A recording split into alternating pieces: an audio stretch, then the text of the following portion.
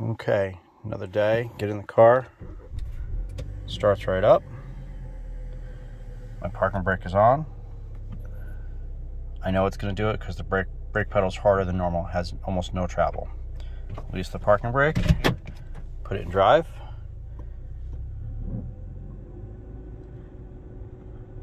I can tell it's already taken a ton of effort to get the driveway, and if I take my foot off the gas, we should be rolling backwards. If I hit neutral, we'll roll backwards a little bit. As I come up, a little scrape. I'll go up here to my neighbor's house, put the car in neutral, immediately comes to a stop. It should be rolling downhill. Put it in park without the brake.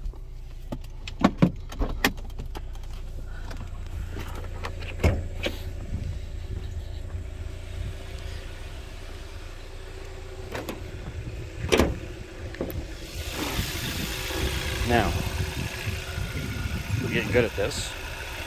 I left the clamp off the booster, and I'll put my hand in here and you'll see the car roll up against the parking pawl, and you'll hear the vacuum pump out. Ready? I'll put my thumb over it, you can hear the vacuum pump stop.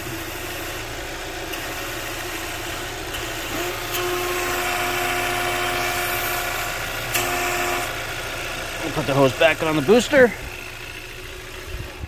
Close the hood.